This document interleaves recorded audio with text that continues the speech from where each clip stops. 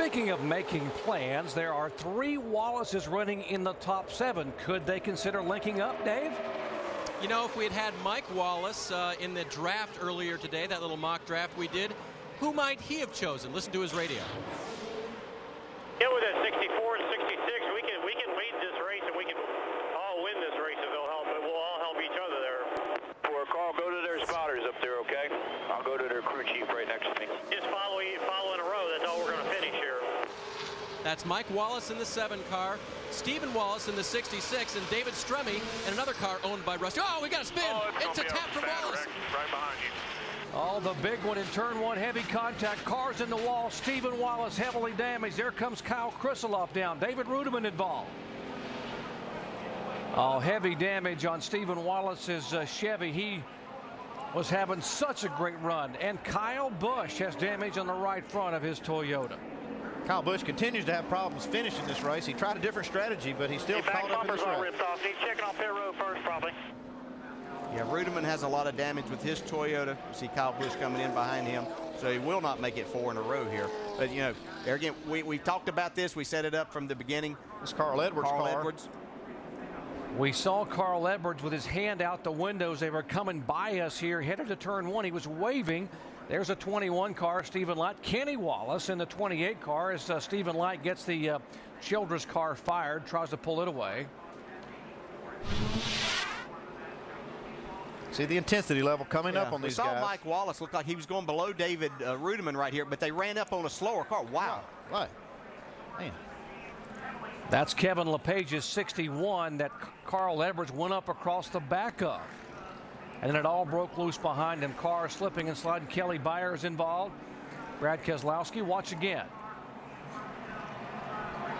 Oh, you see what happened here. This 61 was not up to speed, and it's almost like you know, these guys moved over and didn't see him. Had no idea that he was coming out. You know, they had. I'm sure that the spotters up there saw him on the apron. They weren't expecting him to come and join back right in front of the leaders. That's just a very unfortunate situation and a mistake on Kevin's part and his spotter. You know, quite honestly, somebody's got to be telling him, and he has to know that these leaders are coming because he just messed up a lot of cars and drivers' chances. That's the reason that NASCAR has the rule that you have to keep all 4 tires below that yellow line before you get to turn 1. We saw Clint Boyer get penalized for running his car up on the racetrack, and that's the reason, because you can cause a wreck. That was a bad wreck right there, caused by a big mistake. Carl Edwards, thankfully, with that hard impact, able to walk away from his car, reigning Nationwide Series champion. And Stephen Wallace climbing out of his heavily damaged Chevrolet after such a great run. Kelly Byers in the 47 car. He has climbed out and away. There is Carl. NASCAR requires that any driver that has any kind of contact on the track goes directly to the care center. That's a good rule because you never know. You want to be going and be checked out. Well, this is the one we talked about, the big one at Talladega. On board with leave room for 2 there. Stay high, go high, go high. Go high. Yep. Now David Rudiman's onboard camera will show you what David saw. There's Mike Wallace.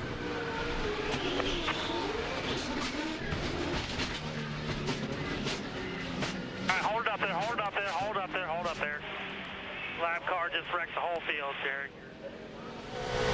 Kyle Busch thought he could hang back and avoid trouble, but it was not to be. He was involved as well. These guys at this point are going through the tri-oval and just racing as they normally would. If you see that 88, Not 59 to 1 expecting back. Slow one down low, slow one down low. Watch this, watch this. That's a huge mistake on Kevin Lepage's part to pull up front of this group. Good.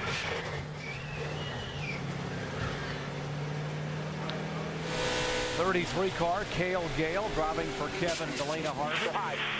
Back it down, back it down, back it down, back it down, back it down, back it down, come on down, come on down.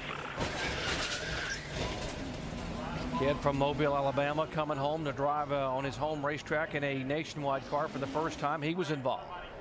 Again, the 61 car. Now, what's Carl Edwards?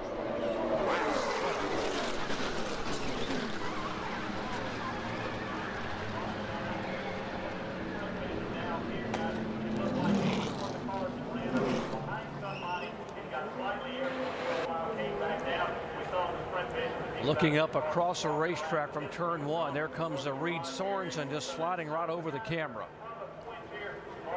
Right into your living room as these cars come by at 180 miles an hour. DJ, in terms of Carl Edwards and how much time or how little time he had to react, what is that like in the car when you suddenly you look up and there's another car sitting there and you're running 100 miles an hour faster? Yeah, there's nothing that you can do, and obviously Carl had no idea that car was going to pull up onto the racetrack. You really can't see anything in front of these cars, so you have no idea. You saw Mike Wallace was making a move to go to the inside of David Rudiman. He shot back to the right when he saw the car pull up on. I'm sure it took them all by surprise, the ones that could see, but it's a terrible feeling. You know, most of the time you see that happening as you're going through an accident, but this is just very, very unfortunate that these guys were doing such a great job, having a great race, and then to have something like this to happen. So, you know, we're seeing that right now these guys can't work on these cars under the red flag condition. They can look at them and see what they need to what tools they're going to need, what all they're going to need to fix, but they are not allowed to work this time. So it's just a very unfortunate situation, and one that really could have and should have been avoided. Yeah, no excuse for that kind of an accident right there, because there's rules in place. NASCAR has strict rules on these cars staying below that yellow line till they get to the corner, and you know, Kevin should have stayed below that line. Latest count is at least 14 cars sustained some significant damage. 2 or 3 others may have minor fender damage, and again, they cannot work on these cars during the red flag. A lot of debris will need to be picked up down in turns 1 and 2 as we are under a red flag condition at Talladega. It's what everybody dreads here at Talladega, the big one. And it took out as many as 16 cars, lap 70 in turn 1, hard impact. Back with more updates in just a moment. The ring of fire, the taste of love is sweet.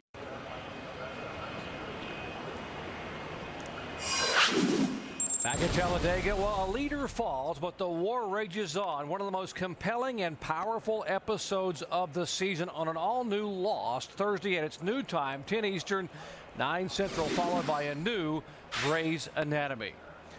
And speaking of lost, here are the drivers who have lost a chance at a good finish at Talladega. Those are the cars involved, and some of them had a good chance possibly of picking up a win today. Many of these drivers in the points. These are 4 or 5 of the top 10 in the NASCAR Nationwide Series points that have now headed back to the garage area with heavily damaged cars. This is the 5th caution flag of the day. Now let's show you what happened on lap number 11. It began in turn 3. Tire issue for the 40 car, and the reigning IRL and Indy 500 champion Dario Franchitti comes across and this gets hard impact into the left side of his Dodge. He's been taken to a local hospital for further evaluation.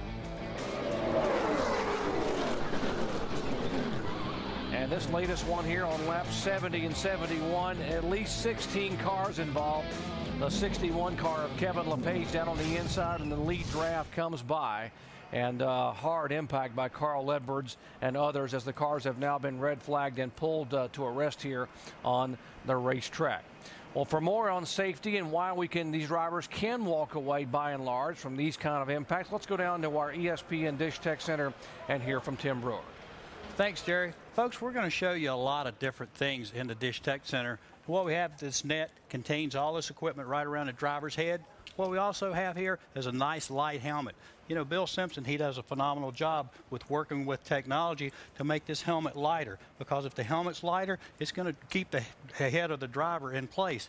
Another thing, that Hans device. You know, I wish this thing would have came around a long time ago, because it holds the driver's head. You know, it doesn't let it have serious injury to the neck, the spine area. But this helmet weighs less than about a pound, and that's good innovations. But when we come back, if we keep this driver contained right here in this cocoon with the fireproof system, as far as the uniform's concerned, the belts are properly affixed, you got padding on both sides of the legs. You know, we do everything we can to, you know, improve safety for these drivers. And it's one of these deals to where the guys are our friends, they do a great job. And, you know, we even like these guys. Right, DJ? Yeah, you're exactly right, Tim. We've done a lot of things over the past few years that have really helped us out. But one of the guys that was involved in that accident and was up in the points in second place is now with Shannon. Hey guys, we're down here with Carl Edwards, who's come out of the Infield Care Center. He's actually waiting to see the replay of the wreck. So there was no indication that the 61 was coming off a pit road or coming back onto the track. Look, I don't even know what color a car was hit. I just want to make sure that I don't make some sort of stupid statement, but before I see a replay. But in my mind, unless it shows otherwise, it just looked like somebody. I think it was a 61, Kevin Lepage. I think he just pulled up right in front of the field. I don't know. It's too bad the Save-A-Lot guys were all here, and last time we had a great race car. We wrecked in Vegas. Here it is. Yeah. So I'm driving along, minding my own business, and good afternoon. That was, I don't know what, I'm just glad I didn't get hurt there. Glad I didn't get a piece of roll bar or something like that stuck through my floorboard. Well, it certainly was a big hit from what we saw on TV. How are you feeling right now? They've released you, but how do you feel? I'm great. I'm just really frustrated. I mean, this whole restrictor plate deal it's a great spectacle. You know, it's great for the fans, but stuff like that could kill somebody. That's just the bottom line. All right, well, Carl Edwards, good to see that he's out of the Infield Care Center. Mike? And another guy studying the replays was Reed Sorensen. Unfortunately for him, he was one of the few guys who was able to drive his car back in here. Do you think you guys can repair this thing and get it out? I don't know. It's I don't know if I should have driven it back, but we did just so these guys could look at it. And it's like a junkyard in here with all these cars. Just hate it for these Supercuts guys. They did a great job all weekend. Just came in, tried to get a good run for them, have a little fun, and it was fun. You know, I was having a great time out there today, and I can't thank them enough. They had a lot of work to do this weekend already, so I don't understand really what happened there. I just saw the replay there. That was pretty wild for sure, but once you get involved in one of those wrecks, there's not much you can do. What could you see inside the race car during that? Not much. I actually did see one of the cars go up in the air, and you know, I was already in the outside lane, and I just tried to slow down as much as I could, and then you're pretty much a ping pong ball in the middle then. So just hate it for all these crew guys that work on these cars, and you know, once something happens in the front of the field like that, it's pretty much guaranteed there's going to be at least 10 or 15 cars in the wreck. So just maybe need to review the blend rule or something, because that was a non-racing incident that caused that wreck. So maybe they can look at it and try to get it a little bit better, maybe for tomorrow even. Doc? Thank you. My question to our experts up here, is this a function of restrictor plate racing, or is this a situation where a driver makes a mistake and just pulls up in front of somebody, and it could happen at Charlotte or Texas or Las Vegas? Yeah, you know, we've all made mistakes as drivers out here. There's not one in this race today that hasn't made a mistake at some point in time. So we're not trying to hammer Kevin Lepage here, but it was a mistake made by a driver, and it was magnified because of restrictor plate racing, because you have that whole pack of cars. You know, if that happens at another track, you might get one or two involved, but because all of these guys were running 25 cars in a pack, and when one driver makes a huge mistake like that was right in front of the entire pack, then bad things are going to happen. I'm so glad that all of these guys are able to walk away and talk about it. I know I've been there. I know their frustration level, because you come into this race knowing that something's going to happen. And again, they were doing such a good job just in normal racing to have something like this take them all out and put them in that position is what is so frustrating for them. Yeah, that's what's a bummer. We were having such a great race. Every one of these guys were running within inches and doing a great job. And then one mistake from one guy like that just ruined the whole race. So. We began the day talking about these guys are fearless, but when you look into their eyes at Talladega, you know that this day is different. They know that things can happen. And we talk about the big one and the things that happen here, the big multi-car crashes. We talk to drivers about their thoughts about what can happen at Talladega in the past and what we just saw happen today. The big one, everyone dreads.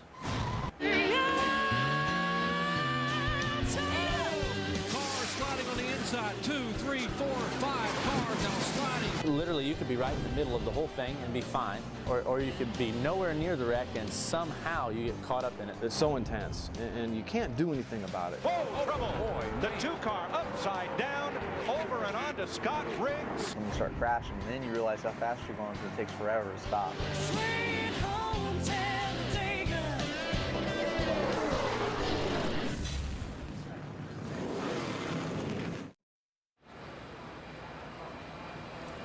The Aaron's 312 for the NASCAR Nationwide Series at Talladega Superspeedway. Normally fast and frantic racing action right now is stilled under the red flag after a multi-car accident down in turn number 1. An accident begun when a car coming off pit road got onto the track in front of a steaming pack of cars at full speed.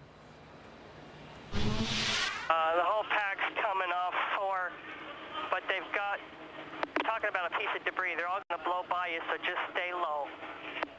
Watch the blend line, watch the blend line. And here comes the pack. Oh.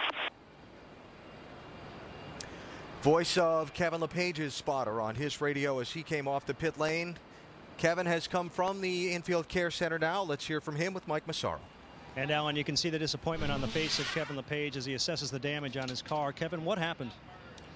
Well, it all started when we had a loose wheel and I came down pit road, and as I was leaving pit road, the spotter says pack's coming, so I stayed down till I got in turn 1 and got up on the racetrack, and the first half a dozen cars or so passed me, and next thing you know I got rear-ended. So you know, everybody's mad at me for pulling up on the racetrack, but you go to the driver's meeting, they said stay low till you get in turn 1, pull up on the racetrack, and like I said, the first half a dozen cars got by me without any problem. So you know, my spotter's been spotting for me for a number of years, and I think she did a great job. And you know, I was down low, had my, matter of fact, left side's lower than the apron, and you know, there's 40 other guys up there trying to spot these things, and they couldn't see me coming out of the pits with this red and yellow race car. Then maybe they need to get new spotters. Well, guys, obviously a very disappointed driver there. So thoughts of Kevin Lepage there on his involvement in that accident. I want to bring in DJ, Andy, and Doc from up in the booth and talk about this now. The instructions the drivers are given at the drivers' meeting about the blend rule. And let's just talk about that for just a second. Kevin is there saying that it's till you get to turn 1 and then you come up on the racetrack.